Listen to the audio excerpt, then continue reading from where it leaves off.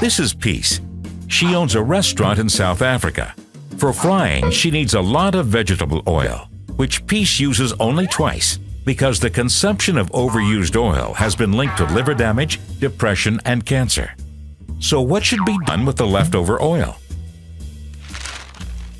Throwing it into the toilet is no solution. Just 1 liter of oil could cause a blockage of the sewage system, which can result in sewage polluting the drinking water.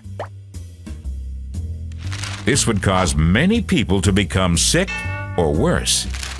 Is there no way to recycle the oil? Yes, there is.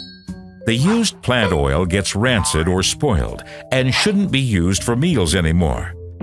But it still has a lot of energy that can be recycled as biodiesel, glycerol, or bioparaffin.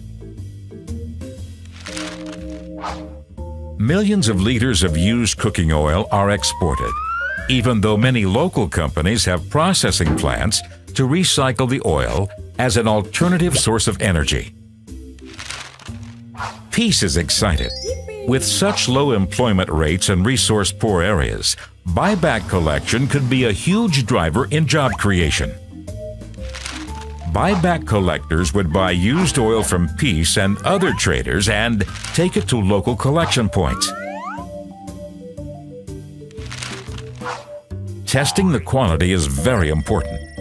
No motor oil, animal fat, water, or solids belong in the drum. 1 drop results in the loss of the entire contents. Only used vegetable oil like sunflower, palm, or soya can be recycled. Then, the collection point calls a collection company.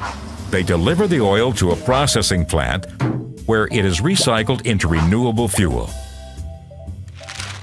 What a success! After work, Peace now drives home with her car running on renewable biodiesel. She washes her hands with locally produced glycerol soap.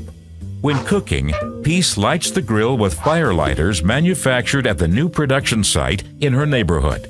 At the celebration of all the new jobs in the community, they use bioparaffin to warm the heating plates. Renewable energy from used cooking oil is a win-win situation for everyone. Do you want to reduce health risks and unemployment? Ask local institutions to become a collection point or contact a recycling company for more information.